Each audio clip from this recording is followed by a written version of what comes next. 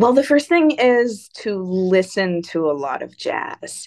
Um, it's really a language, and if you're not putting jazz language into your ears, it's not going to come out of your instrument. As with all my interviews, it's just two musicians hanging out talking about stuff. Jocelyn and I talk about her winning a Juno Award and how she became the head of a jazz department so quickly. And she also mentions the thirds rule of learning, in which I think is something that you should stick around to hear. I was also curious to hear from a woman's point of view what it's like being a woman in a still male-dominated industry. I also asked her what her biggest musical influence is. Her answer may surprise you. I'm really excited about my guest. Originally from Winnipeg, Manitoba, she has hit the ground running ever since she placed first in the Wilson Center International Jazz Guitar Competition in 2018. Not only is she a fellow Canadian, but she is now the head of the guitar department at my old alma mater, Humber College in Toronto. She's absolutely a great player and also has an infectious smile. Jocelyn Gould, welcome to my channel, and thanks for slotting me into your busy schedule and doing this interview. Oh, thanks for having me. I'm so glad it worked out. Barely. Technological issues. Well, I'm really glad. Yeah. Yeah. You even won a Juno, I was reading. And then for non-Canadians, that's the equivalent of winning a Grammy. When was that? Let's talk a little bit about that. Yes, that was 2021, so a couple years ago now. And, Um, just and coming out of it was actually my debut album, and this album came out on March 20th, 2020. wow. Yeah, right when shutdown happened, at least here in New York anyway. Not the greatest time to be releasing your first album. Mm-hmm. Um, so I was sort of like, oh, well, whatever, better luck next time, kind of thing. Like just with the whole process. Right. So you And must then have been like simply amazed when you're like, what? totally, yeah, it was completely unexpected. I had just moved back to Canada too, so I was like not really super known here. So it was, yeah, really exciting. Very, very cool. Yeah, and then when you say move back, I'm assuming you were living in the States because I know you were living in New York actually for a little while. It wasn't that long, I don't think. Yeah, I went to school at Michigan State. So did that and then went to New York after that. Right. And then up to Toronto for the when I started teaching. Yeah. How did you get that position? It seems like I didn't know that. Even I remember hearing that Ted Quinlan was going to retire or whatever. And as next thing you know, boom, you got the job, and I guess it was all happening behind the scenes or whatever. And Yeah, it was actually a kind of it's a funny story. I was in New York, living in New York, and I was at this guitar festival that Saul Rubin put together okay, in Tribeca. He like has all these great, he's done it a number of times, and he has all these incredible guitarists play, and then like younger cats he puts on the list so they can just go hang, and it's this whole hang. And I was there, and there was a session at the end of the night, so everyone was kind of playing, and I started talking to someone who had been playing, so a guitar player, and we chatted for a bit. And after a while, he was like, "Yeah, I'm actually the dean of Humber College." wow, So so I met him at a jam session in New York, and then I got a phone call like a couple months later saying that Ted was retiring, and so the position was open if I was interested in applying, um, which was not on my radar at all. I was like totally happy in New York. I didn't really, you were kind of um, just thinking, okay, I'm going to be working my goal towards playing, maybe recording, getting together with people. maybe being a sideman in a band or a leader or something, right? Yeah, I was not applying for jobs. I was not, it was just not what I was doing. Um, but I spoke to a few of my mentors and they were like, just apply. You don't like, there's no harm in applying. And I got offered the job and decided to take it. Wow, that's cool. Yeah, yes. Yeah, I yes. always thought myself that I would probably end up back at Humber at some point teaching myself, but it never did work out because I ended up staying in the States Yeah. um Yeah. and it that kind of gig seems like a lot of responsibility, right? It's a lot of responsibility. And actually, I haven't, this is like totally brand new news. I haven't, you know, announced. I have, yeah, no one knows yet, but this is actually my last term doing the job. Okay. I've decided to go back to touring. I have a very, very full 2024 and things are just going super great on that front. So Right. Well, am just kind of that's dive. yeah, well that's what I was going to ask you about. How do you manage to do a full-time professorship? And it's not only just a professorship, but I mean you're the head of the guitar department. So like I said, that takes up a lot of time and effort. And I've noticed a lot that you're traveling more and more all the time, and not just in North America either. So I was Yeah, gonna say, like, either you're really good at time management, or one of the things has to be suffering. well, I am really good at time management. Okay. Well, Never, maybe let's do a lesson on that. yeah, right. Um, yeah, I've loved teaching. I've loved, getting to know Toronto a little bit and getting to know the students and the amazing faculty. Um, and it's, been really great.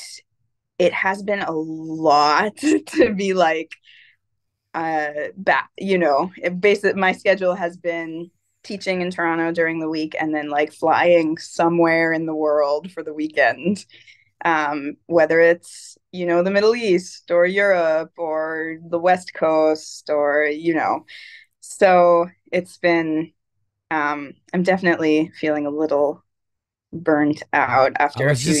I was gonna ask you. I had it written down here. When do you have time to sleep? Very little. I skip a Right. lot of nights of sleep right now.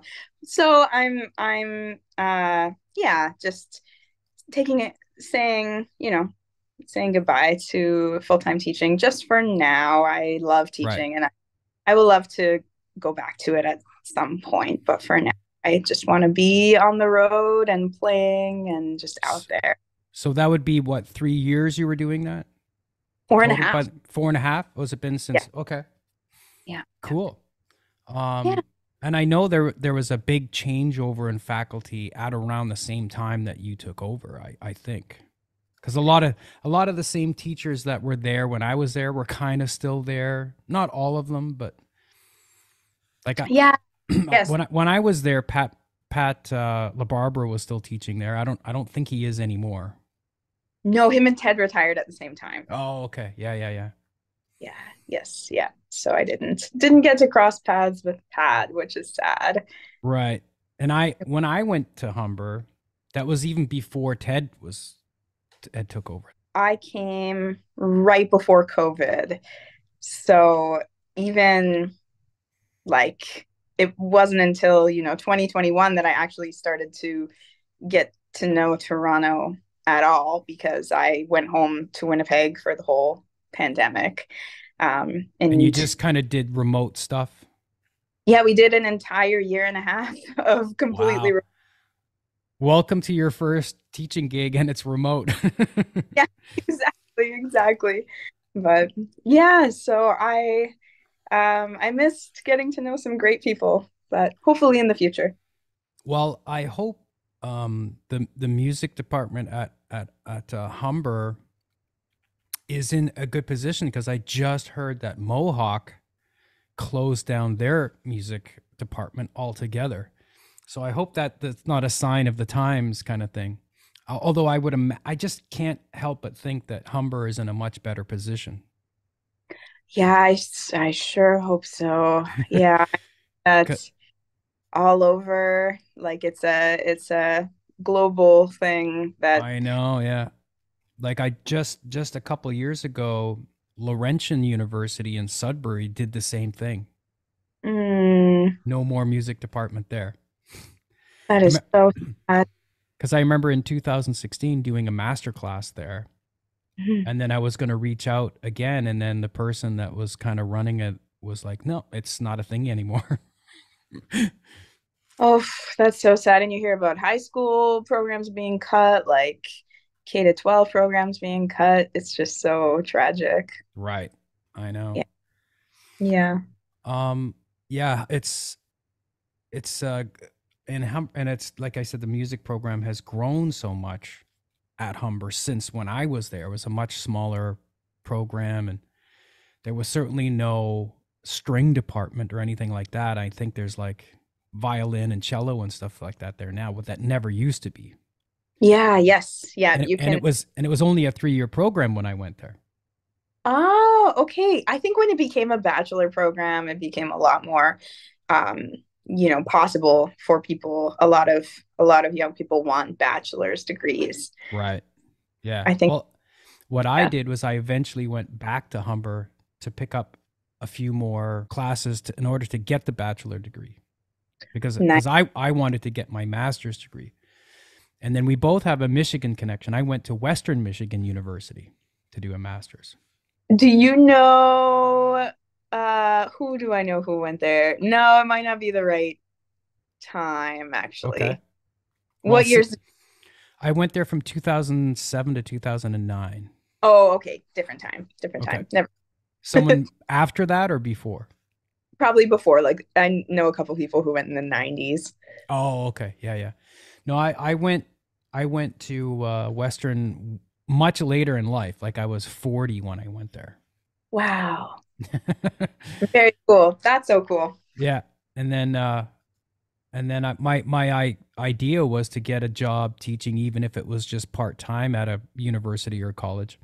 But I've yet to procure such a gig. Yeah, It's just hard to get. I mean, I think mostly when I moved to New York right afterwards, so I just don't know anybody in higher education here, yeah, and that's kind of where you need to know some people. yeah, and it's really hard as a guitar player. Most guitar positions are adjunct. There's very, very few full-time guitar Right. positions Yeah. out there. Yeah. Um, that's just the way it goes, I guess. In Canada, there's only like two, I think, two or maybe three, like a couple, few at the most in And the you whole. and you have it one of them. Right. Or well, not too much longer, I guess. Yeah, yeah. Um, for the women and guys thinking about learning jazz, I know. Well, let's actually, you know what? Let's step back before we get into anything. Before let's step back and find out how you got started in Yeah. music. So I was a musical kid. I loved singing from a very young age. From, by the time as soon as I could talk, I was singing. And my parents were both hobbyist guitar players.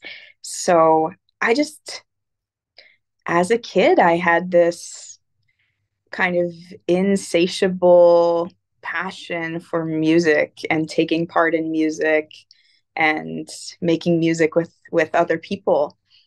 And That's the um, key right there is making music with other people. I picked up guitar when I was 13. My older brother showed me how to play power chords on the just some power chords so I could accompany myself singing.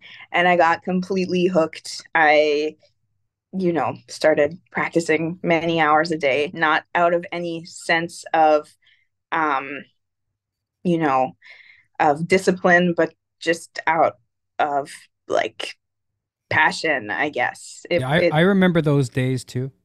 Yeah, yes. And I I didn't study, I didn't take lessons. I didn't like play guitar in a school band or anything like that. And after I graduated high school, I went into science and did 3 years of a science degree. Wow. And after it was in my, second, third year of science, I was about 20. Well, I was 20. Um, I, a couple of my friends had joined this brand new jazz program at the University of Manitoba, which is where I was studying. And I started going to their jam sessions and kind of just everything, as soon as I saw what was going on with jazz music, which I hadn't grown up with, I knew I wanted to learn how to do what they were doing at these sessions. So I started taking lessons and auditioned and got into school, and the rest kind of went Were, from there. were you taking lessons from someone that was teaching at the university? Um, I did take a couple before I auditioned. I was taking lessons from a local guitar player. Okay. Okay. Yeah. Yeah, I was kind of the same way. I did start taking lessons right from day one though, and Ah, nice. I was 7. You were 7? Yeah. Whoa, that's unusual, I feel. And then by the time I was 12, I was playing professionally. What? Yeah. Whoa. I That's not, that's atypical. well, I remember probably other people have heard this story before, but I remember marching into my parents' bedroom one morning at age 11 saying, that's it. I've decided I'm going to be a professional guitarist. That's it. I've made up my mind. And the next thing I know, the next year, I'm in the musicians union doing gigs. You're kidding. Not really by my own design. It just happened that way. Like getting together with neighborhood kids and just jamming on stuff. Um, could be like I got started playing country music. Okay. As my the band leader said, the only two types of music that's any good, country and western. Ah, But so he overheard me jamming with the neighborhood kids, and then one of the neighborhood kids was his son, and he decided, maybe I'll come out of like retirement, and he was like a semi-professional musician, and I'll use these kids as my band. So that's how we got started. amazing. That's incredible. And we never ever rehearsed. Oh, you We what? just I just learned the songs on the gig, which was really good for the ear, yeah. Wow, that's amazing. And Cool. then he also within about a year, he's like, okay, he sets up a mic in front of me and goes, okay, well, there's a mic, start singing now. I'm like, okay. So I had to learn how to sing harmony like on the bandstand. There was no like figuring it out beforehand. It just had to like use my ear. That's amazing. That's an incredible story. Yeah, Whoa. I never ever thought it was that strange. It was just what I did. Yeah, And and difficult um to yeah, learn so with school, like yeah. teenage. Yeah. And then I got into um the sort of more rock side of things like ZZ Top uh was something that I'm thinking I'm remembering, and then I heard Van Halen. And then I really got into doing that kind of thing. Cool. Um and then I remember him talking about in an interview because he was really into Alan Holdsworth a lot. Was Okay. influenced by. So then I went, well, if he thinks Alan Holdsworth is the shit, then I better like listen to Alan Holdsworth. So Totally. I got some Alan Holdsworth, and then when I picked my jaw up off the floor, I went, oh my god, there's so much more to learn about music. So that's how I ended up going to Humber to study jazz. No jazz background like you at all ever. That's amazing. I just went in kind of cold. Yeah. Yeah. Incredible. Incredible. That is very, very cool. And and it worked, and you have been doing it for decades. Yeah, yeah. That's amazing. Maybe to my parents' chagrin. Actually, they've been very supportive. I shouldn't. They've always been very supportive of what I do. Great. Uh, um. So for the women and guys thinking about learning jazz, what are some of Yes. the things at the top of your list that one should probably do right away? Well, the first thing is to listen to a lot of jazz. Um, it's really a language, and if you're not putting jazz language into your ears, it's not going to come out of your instrument. So I had a teacher who told me early on, and I thought this was really, really great advice, that I should split up my practicing or my studying time into a third practicing, a third just, by myself in the practice room, working on whatever routine it is that I have at that time. A third playing with other people. This is, you know, the another huge thing. You can't learn how to play group improvised music by yourself in a practice room. That's, you know, not not the best way to get from A to B at all.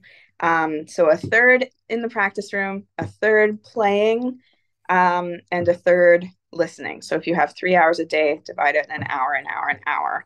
And this was advice that was given to me when I was younger. And looking back, I think that's really great advice. Play with other people. Just get out there and play. It doesn't matter. Like you have to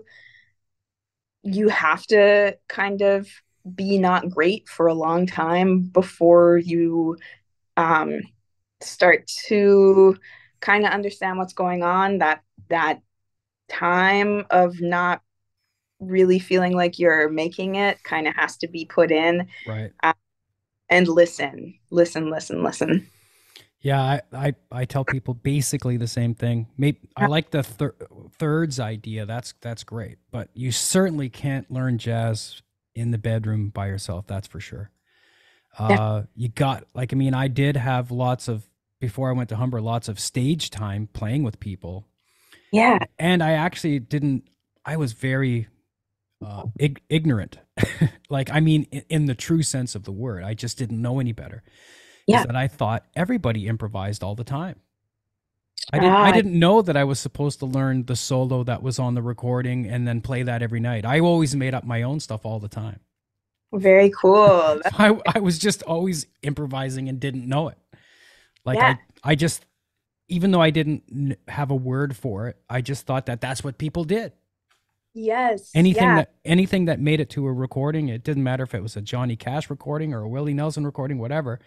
I didn't know it was parts that were probably somewhat worked out, you know, ahead of time to a certain extent, and then the musicians that were on tour played those same solos every night or whatever. I had no idea. Right. I just assumed that well, if that got put on tape that day, then I better come up with something really good every time I play too. Yes. Yeah. And then Absolutely. that's why I think partly why I was so sort of found jazz fascinating because I felt at home as far as the improvising goes. But like you were saying, it's a whole different language. I figured, well, once I learn the language, then and once I feel comfortable with it, then I'll be okay. Totally. Yes. Without a calculating way of planning it out or thinking of it that way, I think intuitively I knew that. That is very, very cool. And That's a like you said, you know, you have to be playing with people yeah. in order to and be able to be happy with or being okay with sucking really badly for a while. Yes. That I kind of liken it to learning how to be a stand-up comic. Like when you first do it, you're probably going to bomb over and over and over again until you finally figure out how to make it work. Yeah, yes. And I think there are improvisatory qualities to stand up as well. So I Right. think these types of art that are really less about um, they're very in the moment and can take twists and turns. I just don't think it's possible to start great. I Right. don't like Yeah. Well, can't. well, I always tell my students, I say, well, even Mozart had to practice. Of course, Right. everybody do. Yeah, yeah, yeah. Um, I have to say, I'm really excited to have you, because like a lot of my YouTube interviews, even though it's changing, um, my channel's been very male centric. So I'm really happy to have a female on board. Oh, well, I'm Um, happy to hear. yeah, the demographic has changed on my channel, and I wanted to reflect that representation a little more, because at first, when my channel first started, it was like all male, like no females would show up, and now there's certainly more females. So I've always wanted to uh, do something that showcases some more females, because I've always said that the music business has always been out of balance with more testosterone than estrogen. Yeah. So that's great. Do you feel that things have changed or come a long way in that sense? It seems like to me it has, but I Yeah. wanted to get your perspective as a woman. Yes. I'm feeling. I mean, I think it's um, a very big subject that Yeah. we could about, We could almost only do a whole podcast just on that or something, right? just on gender dynamics in Yeah. music.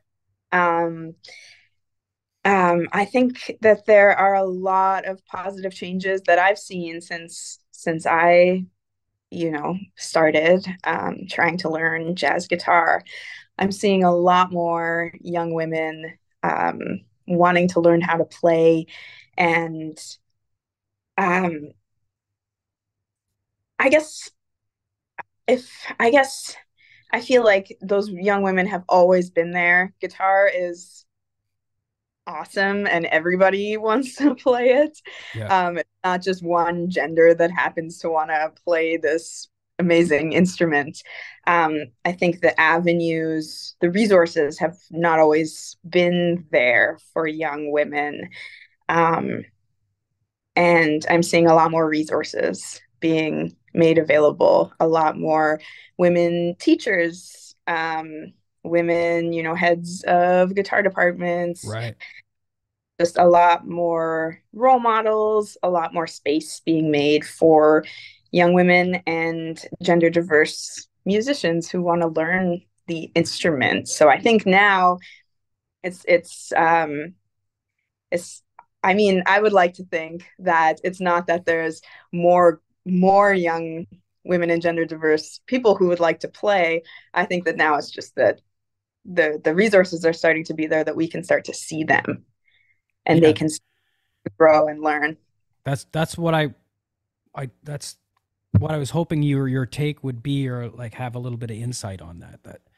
Um have you ever experienced anything weird? Like, I hope this isn't a delicate topic for you or anything, but have you ever experienced any kind of weird stuff, like with a male dominated kind of seemingly still thing going on in the world of jazz or music at all? Yeah, I mean, I think you'd be hard pressed um, to find someone who hasn't experienced, who hasn't um, had experiences that they feel have been a certain way because of their gender. Right. Um, it's hard. It's hard to ever, um, It's hard to analyze it, right? When even yeah, if it's, I would imagine, even if it's like, you felt a little tinge of it or something, or like it's hard to, I'm sure it's hard to like really pinpoint or like, oh, or like go, yeah, see that thing that happened right there, that might be like, Yeah, there are, things that it's like very clear and um obvious in the right, moment what's going on. And then there are always, I think even tougher for me sometimes are those things you look back on years later and you'll just never really quite know what was going on. right, um you kind of you can never really know, oh, would I have been treated a little bit differently in this situation if there had been more women in the room, for example, or right. would I have been considered for this opportunity if it weren't for gender disparity. You can never really, you just have an idea. You just kind of end up going off of an idea, except for some situations where you're like, this is a very gendered situation. Yeah, with me, I mean, I always hoped it would be just on the merit of how the person can play, or can they play or not. That's really where it should come down, whether you're neither female or male or whatever, however you express your gender or whatever. Um, It should come down to that. And in order for it to come down to that, we need to provide equal access to learning right, for, because right now, I think, um, um, if we cut out young women because they can't play yet, then we're just continuing a problem. Um, right. Yeah, I because think there needs to be a little bit of catch up time, I'm sure, because if they're being held back for whatever reason and not presented with the same opportunities. definitely, yeah, Yeah. I think presenting the same resources to anyone who wants to learn the instrument is something that we're still that still needs a lot of work. What's it like for enrollment right now, like at Humber? Because Mm-hmm. when I went to Humber, there was one girl in the guitar department, and that was it. Yeah, how many students were in the guitar department when you went to Humber? Maybe 20. Okay, so about 5% then. Um, Well, how many guitars are in the music department now? when I started in 2019, it was about 80. Wow. Oh my God, it really has grown then. Wow. That's Um, crazy. I think COVID, I think he would let 25 people in, and then it usually got whittled down to about 20 people because 5 people would quit or whatever.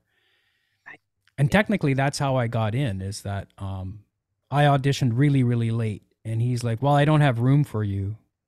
So I wrote a letter saying, expressing how badly I wanted to get in and that I would work really really hard, and if there's ever a spot that opens up, please consider me. And that's exactly what happened. So oh, that's cool. That's yeah. very cool that you did that, that you took it upon yourself to write that letter.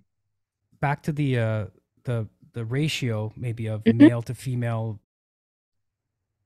At least Yeah, let's start with guitarists. I mean, not necessarily the whole school, because yeah, there was, at least when I went to school, most of the vocalists were female, yes. and Mhm. and then like I don't remember one bass player. There may have been, but like one guitar player when I went to school. Uh, and unfortunately, I witnessed like a lot of uh trouble that she went through being a female. Like a lot of people were giving her a hard time,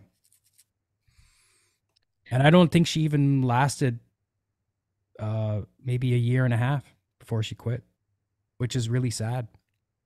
It is very sad. I see 'Cause- a lot of and I think it's the most like I admire it. I admire when people choose to leave situations um that are not good for them. I don't think that, you know, people should be the young women should be um forcing themselves to be in situations that aren't positive. Yeah, I hope that it didn't cause her to quit doing music. I really hope she either found another school or a situation that worked out for her. I don't know. Mhm. And I think Mhm. there was like maybe one piano player that was female at the time, one or two. But then again, it was when I went there, it was a lot of teachers from that were still there from when the school started the music program, 70s, you know, Oh, from, so maybe their thinking was a little bit different too, and maybe they didn't admit as many females. I'm I'm sure that Yeah, across the board, um, with every decade, yeah, things are changing in the area. yeah. So I can't imagine what the 70s would have been like. Yeah, I wouldn't know because I wasn't there in the 70s, but Yeah. um, like I said, not till late 80s, mid to late 80s. Yeah, Um, yeah. who would you say is your biggest influences musically or otherwise? It doesn't even have to be necessarily musically. Yeah, my biggest influence is uh my guitar teacher from Michigan State University. His name's Randy Napoleon. And when I moved to Michigan and started studying with him, I really um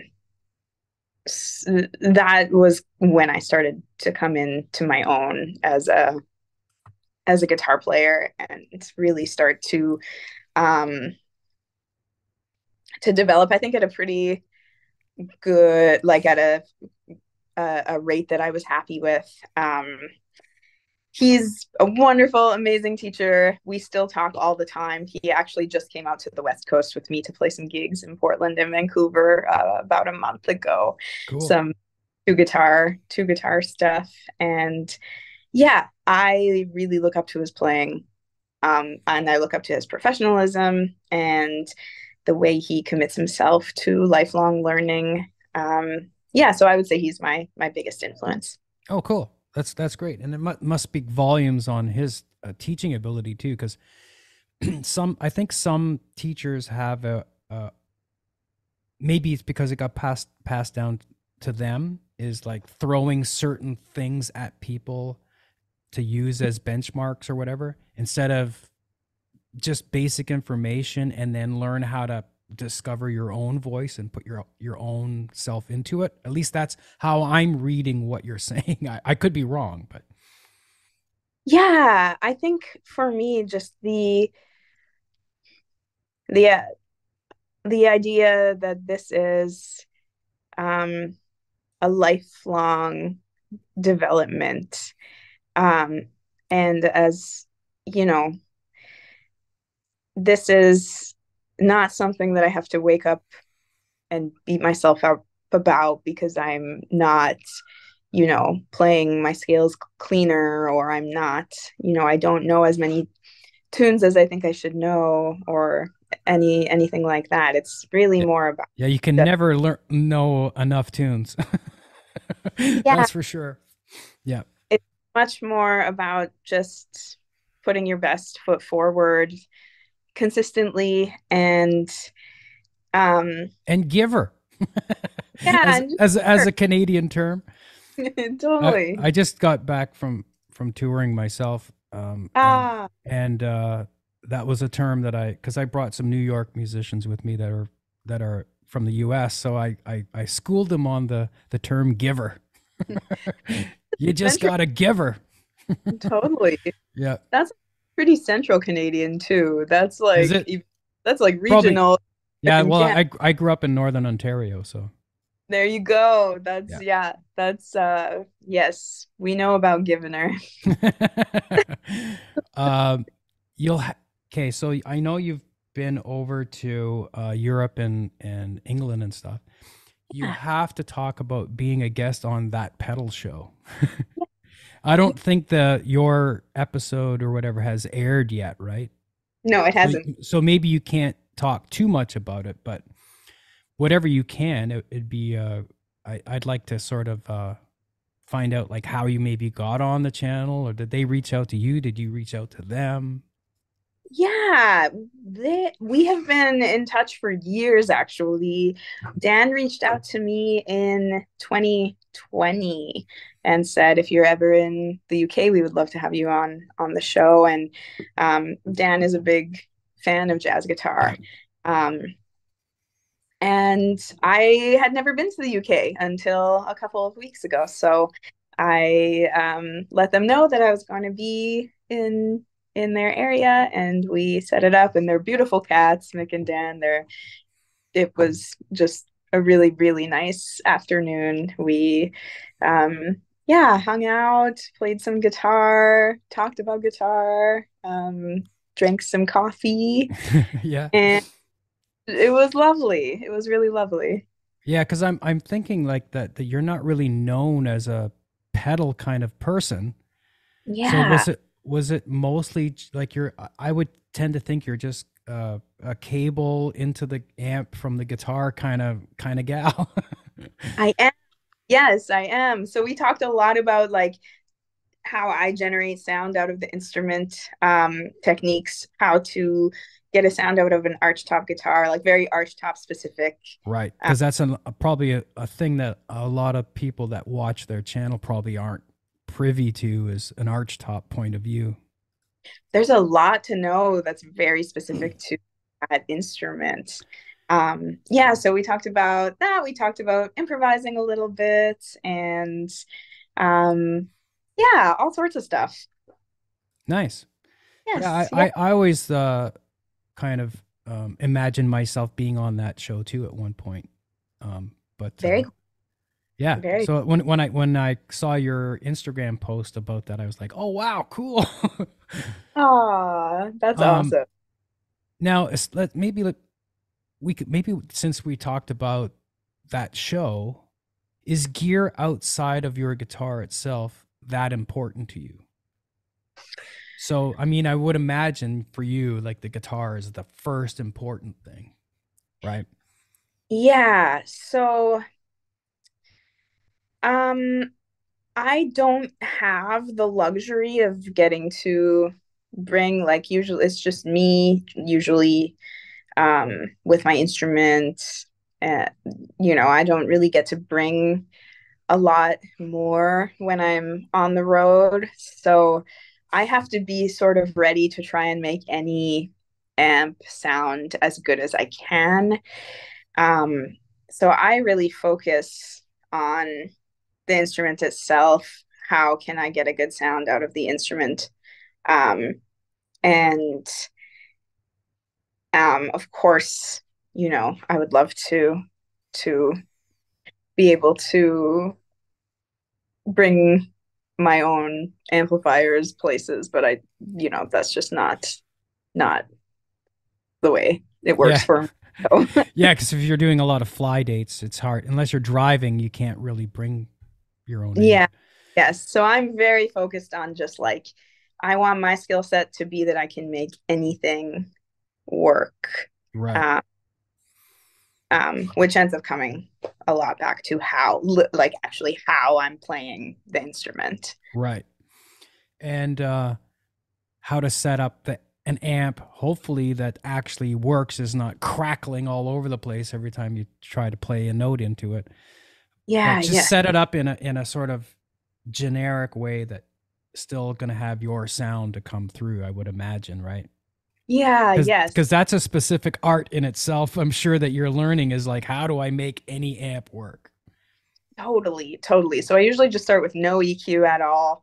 And then before I gig, I need some time just to like get to know what's going on. And I have a very specific sound in my mind that I'm looking for. um, so no matter what, I'm no matter what kind of room I'm in, no matter what kind of amp I'm using, I just need to get as close to the sounds that I'm hearing in my best sound. Right. Well, I didn't write this down, but I was going to say, what does good tone mean to you? And you kind of already started what I believe is at first it has to start in your mind first. You have to have something to that you want to sound like first. Yeah, yes, I agree. It's almost like I'm always kind of chasing every now and again, the stars just kind of align and my sound is just right. And it might just be the way I'm playing that day, the way I'm like physically playing the instrument. Um, There's so many factors. It's the room. It's because one there's amp will sound completely different in a room one day than a different room in another day. Yeah. totally. It's Where the climate. mic is placed on it, if they're miking it up, like all those things are huge factors. Yeah. Yeah, very climate related. Mhm. I end up in a lot of different climates. And since it's a piece of wood, it expands and contracts and does all sorts of, you know, wacky things from Right. flight to flight. So when I take it out of its case after a flight, you know, you never know. You never know. I like that Jim Hall quote where he says, sometimes I lift up the guitar case and the guitar says, "Not today, Jim." I love that. Yeah. That's very fun. It's Um, true. What it yeah. is some kind of something, some kind of I don't know.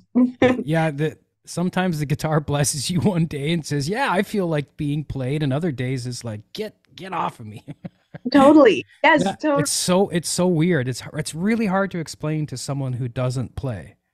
It's very hard to explain. Yeah. Yeah. Yes. And then yeah, so that's what I have naturally a very bright sound. Just that's the sound that just comes out of of instruments when I play them. So I'm very cognizant of that.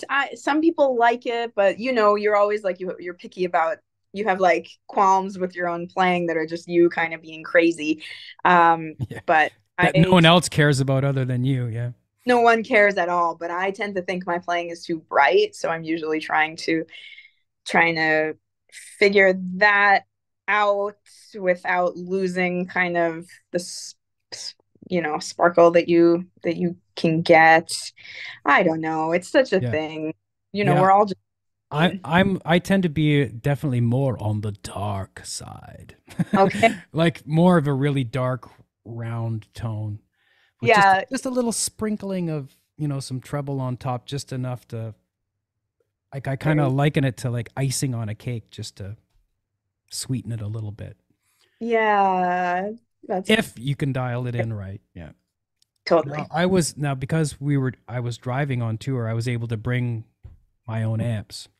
nice. And I've just started to go to a 2 amp setup, which Mm, I which would probably be a good topic on that pedal show, because I've got like a wet dry scenario.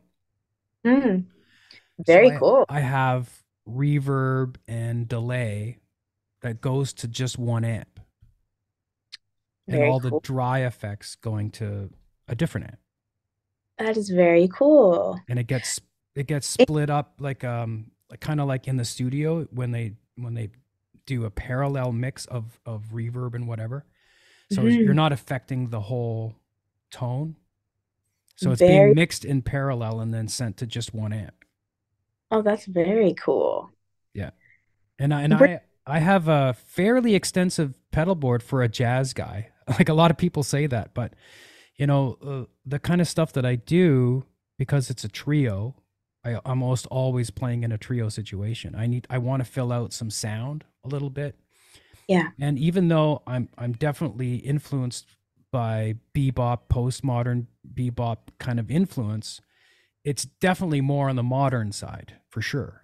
And I've Yeah. got pedals that give me like a B3 organ sound if I can combine the two pedals, because what happens is I write a song and I'm like, okay, this needs an organ sound. So next thing you know, you have to buy a new pedal to make it work. So that's how Right. that kind of works out. Yeah, and Yeah. then it looked like you were going to have a question about the wet dry or something. Oh, I was just wondering where you were touring Oh, recently. started in Michigan, Ah. I did a master class with the guys that I took with me at Michigan Tech University, which is in Houghton, Michigan, Oh, cool. on That's the in the UP. And then very we did cool. a concert that night, and then it started uh, there. Then I went into Sault Ste. Marie, Michigan, spent 4 days doing different things there. Then Sudbury, and Nice. I think you're going to be playing at the same place coming up soon at the Night Yeah. Owl. Yeah, Oh, cool. What was it like? I've never been. it's a really tiny room, really tiny. Like it's really like it reminds. Well, you lived in New York. It's like playing in some New York places. Very cool. Really Oh, small. Like if the place was completely full, there maybe would be room for 35 people, maybe okay. Thir Very cool. 40 people, something like that. Very cool. But I the people were there's a really nice, and matter of fact, everywhere we went, people were like, "Wow, you guys were amazing," oh, which is like that's never really happened before. People are like, oh. well, that's cool. Yeah. But but also this is the first time I took some New York musicians with me too. Ah, So very so cool. so we were just giving her. I know you were. Yeah, yeah. What Cool. kind of gear are you using? Like, what if you like maybe when you're playing locally in Toronto? What's your Mhm. favorite amp or what's your favorite setup? Yeah, well, the only amp I actually have here is a Henriksen.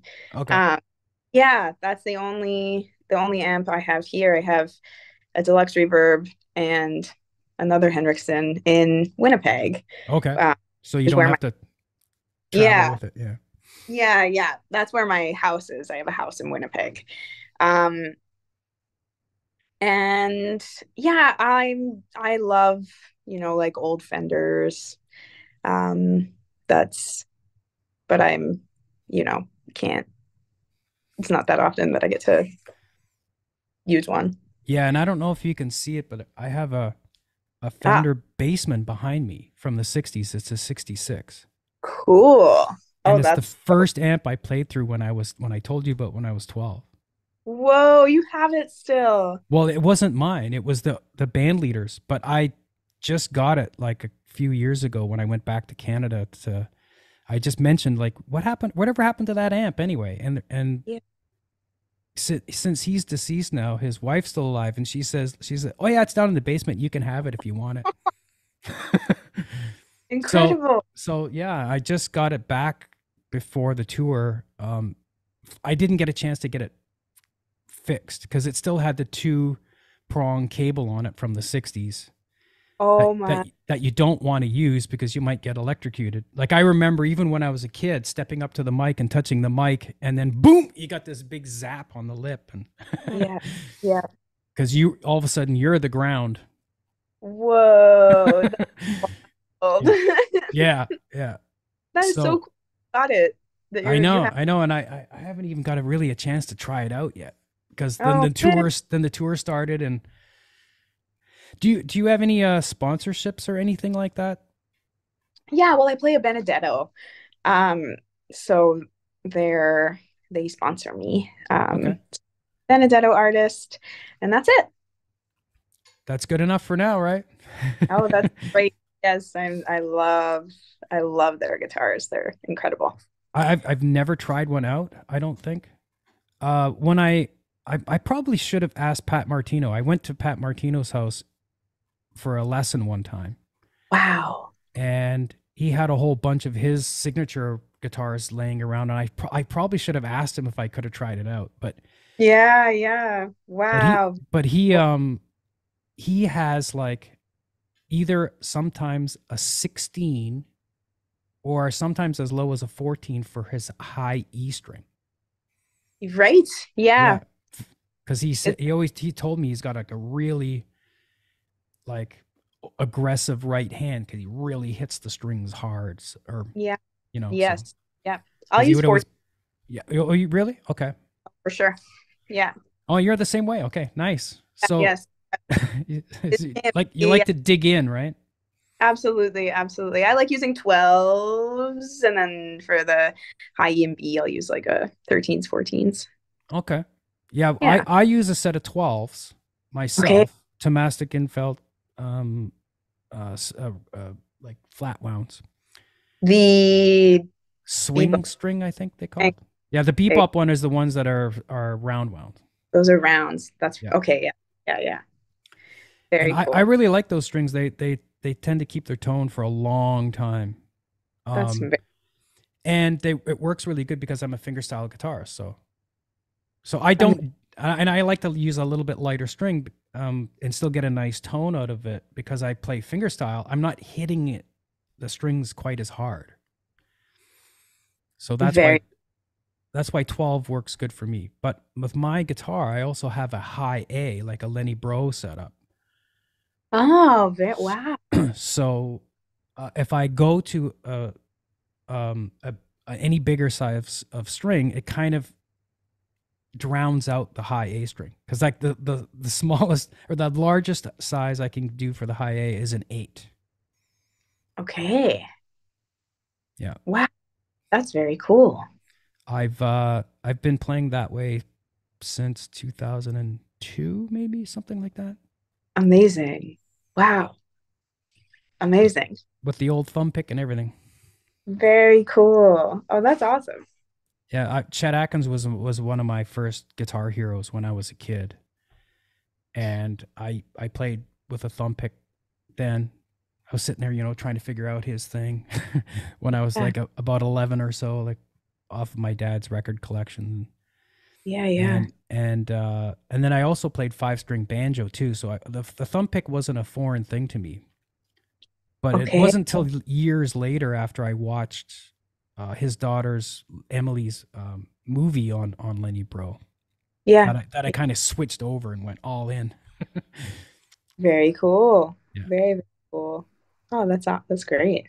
Well, I want to respect. I want to be respectful of your time because I know you've got to get going soon here. But can you maybe talk about, or maybe even demonstrate if you have your guitar or something, uh, what Yeah. makes your sound and style? Like, how do you approach learning and improvising jazz and all that stuff? Like maybe a little bit of a mini lesson. Like it might be hard to narrow it down, Yeah. but what kind of makes Jocelyn sound like Jocelyn? Yeah. So I'm um, very particular about the sounds that I'm like drawing out of the instrument.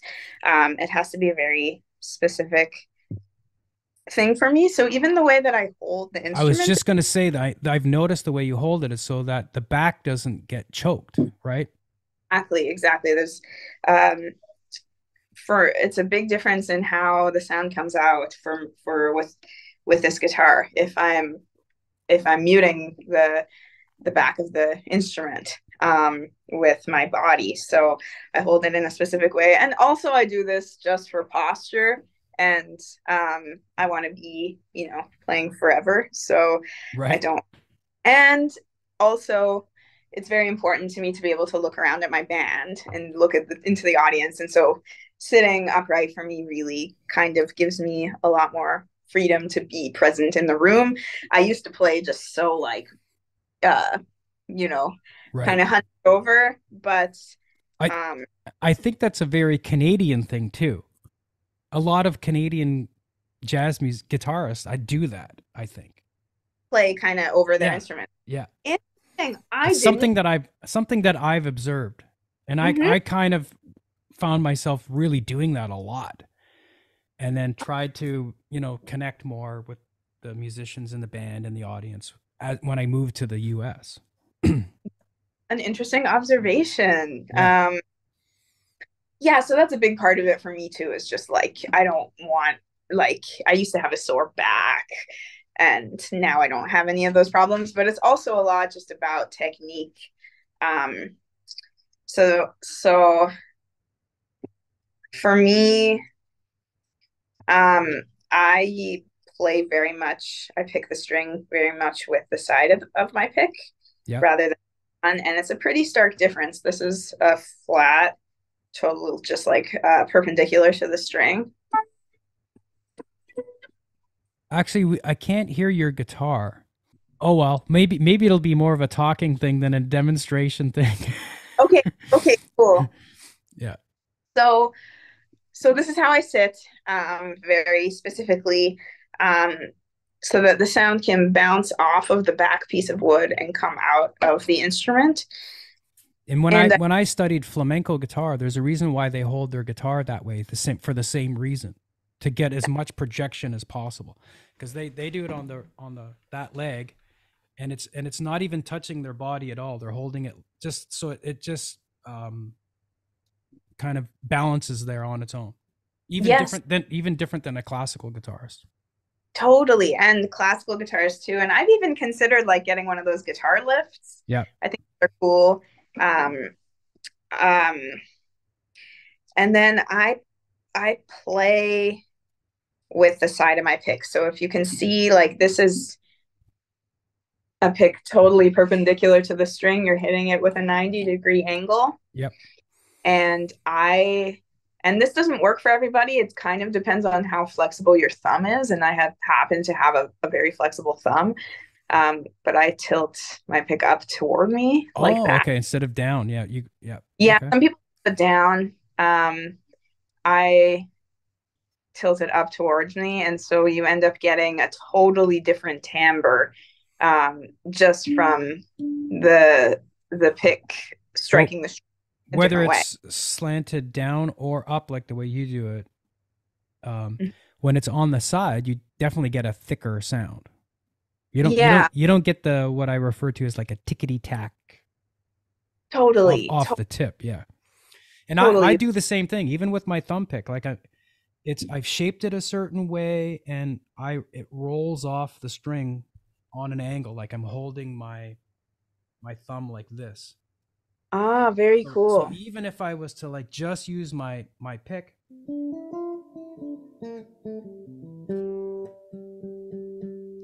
it's kind of got that downward motion. It's hard to see with the thumb pick because my thumb's hiding the pick part, but Yeah, yeah. and then Cool. I'm using my index finger as usually the upstroke. Very cool. Yeah. And Very. I've really trained my right, or my right hand. Of course, it's my right hand.